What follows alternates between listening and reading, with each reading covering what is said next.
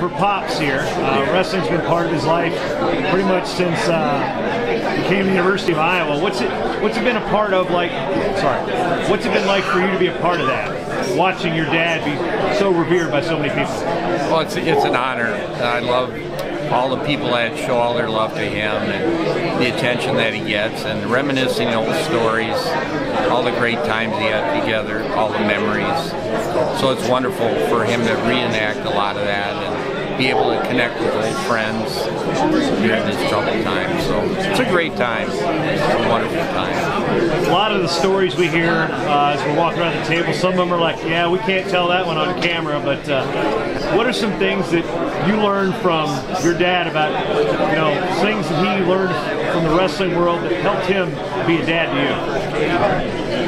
Well, I think the biggest thing is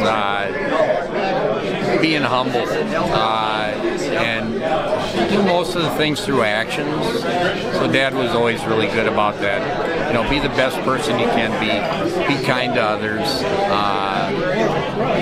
and try your best in whatever you do. So, give it 100%. Practice is big, and dedication to family probably is a big thing. Now, did you get dragged out on the mat?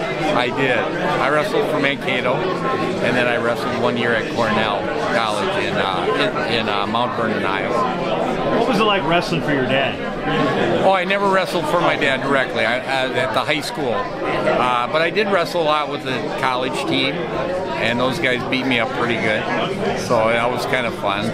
I look back on it, it was kind of an advantage. I was working out with the college team, and I think that made me a pretty good wrestler too. I think it's a lot of it that has to do with the competition that you have.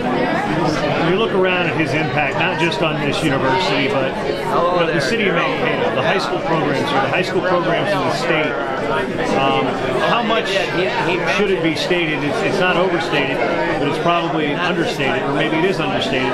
What was his impact on the sport here in Mankato specifically? I think it brings back a lot of positivity to the state and to wrestling itself. I think the history that he's been through and the connections people have made have been really important. But I think it has helped the sport a lot. And I'm really proud of him for everything he's done for the state. He's given his heart and soul for wrestling all his life, and he still loves it. He's still passionate about wrestling. He loves to see kids do well. He likes to see kids not only succeed in wrestling, but also in life. He likes to hear success stories, how they're doing well in business or family life, and that's a reflection, I think, of hard work with wrestling. Heard coming in that they said, I remember Coach when he was 70. He was 70 going on 22. Yeah. And he was 80 going on 22. And he was 90 going on 22. How fair of a statement is it to say he's 100 going on 22? I think it's pretty fair. He's still passionate about the sport. He just gets excited every day getting up and seeing everybody. Thank you.